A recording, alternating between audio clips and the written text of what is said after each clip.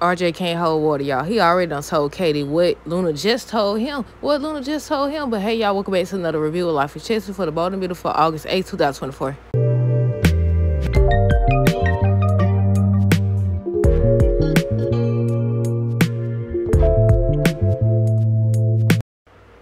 Okay, y'all, let me know down below what y'all thought of today's episode. Okay, so where we gonna start first? I guess with Brooke now. So Brooke and Rich made it back, and they was talking about, everything that happened. Then they started talking about what happened, the deaths at El Jardino.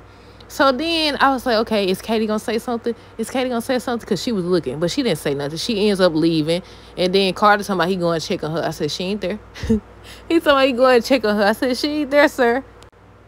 Bill and Liam was talking about Will, him being back and how he reacted when he seen Poppy and Bill in bed together. Look, I was trying to find some spoilers that said something about who did it. But Bill and Liam also end up talking about Luna and Poppy. He started saying how happy he is. I said, I feel like Bill more so excited or happy about Luna being his daughter than him being with Poppy. I just feel that way. I don't know. What do y'all think? Comment down below. But yeah, they was just talking about how Will eventually start coming around. I was waiting on Will, Bill, and Katie to all be in the same room for them to have a conversation or something like that. I know they showed on last week's Friday's episode, at the end of the episode, they showed Katie warning Bill again. But they didn't show, I don't think they showed Will.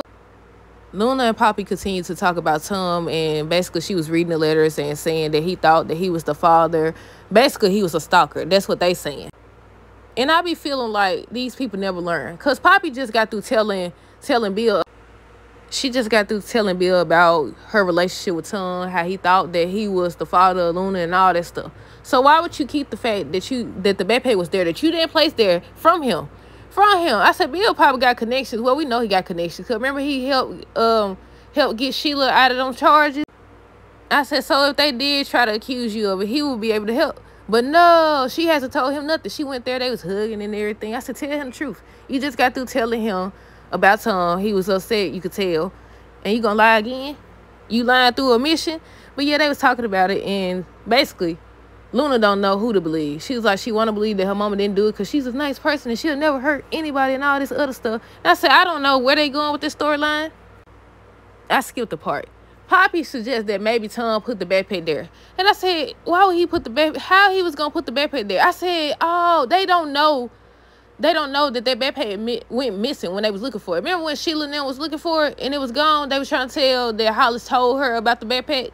I said, yeah, they don't know about it. I said, if they would have disclosed that type of information, then maybe, they would have known ahead of time. Because that's considered evidence. And you over here talking about, don't tell nobody. Then Luna gonna go telling RJ. Then RJ gonna go telling Katie. I said, Katie finna show us her name Katie. Show us her name Katie. Talking about some, you can't say anything. I said, you crazy. They said on tomorrow's episode, Katie, Sheila, and Deacon all supposed to, ponder about everything that has happened. So I wonder if they're going to do it together with. Because, on today's episode, Katie went to talk to Deacon about everything that happened. First, he thought she was there to, talk about Sheila. But she was like, no, it's about Poppy. So before they got into any details, that's when RJ walked up because he overheard their conversation.